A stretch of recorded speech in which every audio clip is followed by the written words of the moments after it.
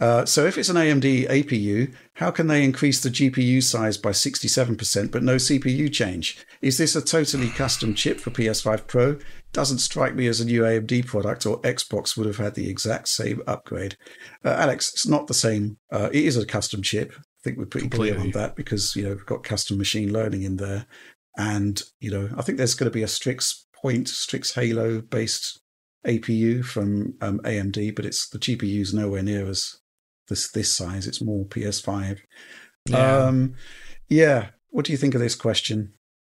I guess the question is really, why no CPU change?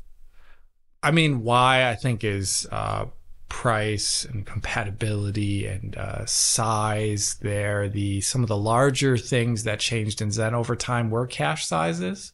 If you go between Zen 1 and Zen 3, beefing up all the things that have made Zen better over time are going to be increasing die space.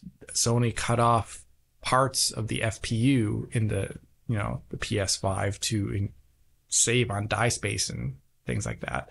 So, manufacturing costs as a result. So I think it's mainly just they want to push that, and they realize that people, I think, they realized it with the PS4 Pro, that had a arguably larger sizable CPU upgrade than this does. But I think they realized people were just really loved those 4K checkerboard modes. They flaunted them on Twitter, etc. They were really happy with them. Did they? I don't know. Either way, it was a talking point. It's 4K. I think that was the key point. Yes, you're right. There was a display imperative to produce a better PlayStation. And the imperative this time around is basically Mark Cerny saying 75% of people play in performance mode. The performance modes don't look as good as they could. Here's the PlayStation 5 Pro to solve that problem. It would have otherwise been much more transformative and a much larger gap towards a much closer step towards next gen if they changed it to a later Zen version. It would also have been more expensive than it already is right now. I think it's calculated very, very well. Right. I don't think it's necessarily the best thing ever.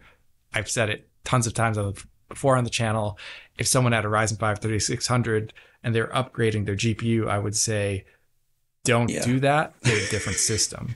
So it's very different than what I would do, but that doesn't mean the audience isn't fine with it. Right? I think there's a thing here, which is that this isn't going to be addressing people who want a high-end PC because, the whole PC ecosystem now it's kind of moved on from 60 frames per second. It's 144 upwards with VRR. And, for that, you're going to need a more modern CPU architecture. You're going to need Ryzen 5000 X3D, Ryzen 7000, latest Intel Core.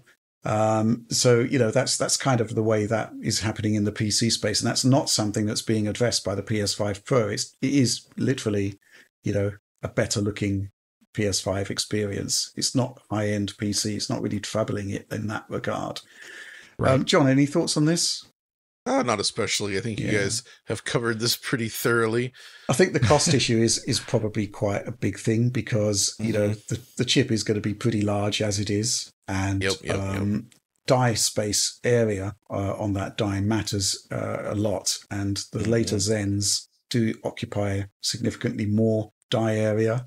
And they're probably not getting proportionately the same boost in performance as you would from, adding a GPU that's much larger along with machine learning based upscaling. I think that's just, the way it is, unfortunately. Next gen, though, who knows?